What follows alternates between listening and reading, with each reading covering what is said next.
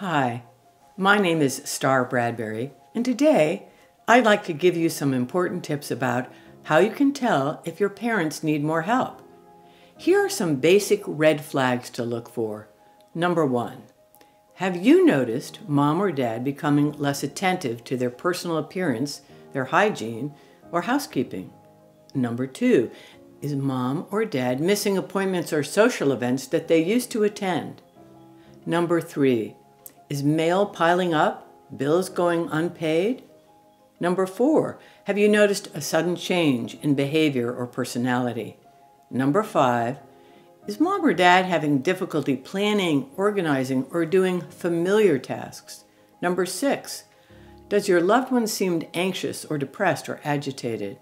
Number 7, are they eating less, losing weight, or seem reluctant to shop or cook meals? Number 8, are they getting disoriented or confused, or worse yet, lost while driving? All of these are genuine signs for you to be concerned. Begin a conversation with your loved one about finding some help for them. Many things can cause these changes, so please don't assume this is the beginning of dementia. Seniors show these types of symptoms due to so many reasons. It could be depression, it could be anxiety. If they have lost a spouse or a close family member, or recently been ill or in the hospital, they may be struggling. If they feel they're losing their independence or experiencing any loss of memory, then this too can be reasons for changes in behavior. But one of the primary reasons seniors end up in the hospital is mismanaging their medications. So this could be the problem as well.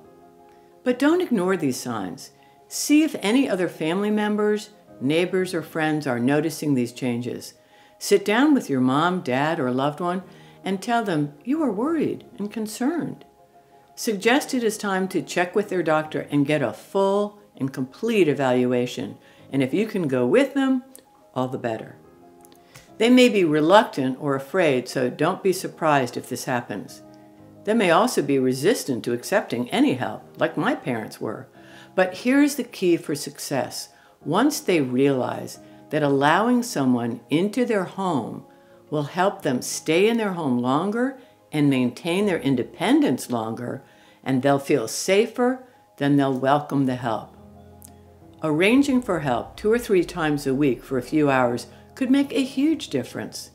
So typically, look for a local home care company that can provide basic assistance with personal care, dressing, bathing, cooking, meal preparation, light housekeeping, and sometimes transportation. As a certified aging life care specialist, I have helped hundreds of families choose exactly the right care for every situation, and I can help you too. I know the right questions to ask about staffing, licensing, costs, contracts, and I know how to tell who is the right company for you to hire that will provide the care you need. If you are looking for safety, quality of life, and peace of mind, then let's talk.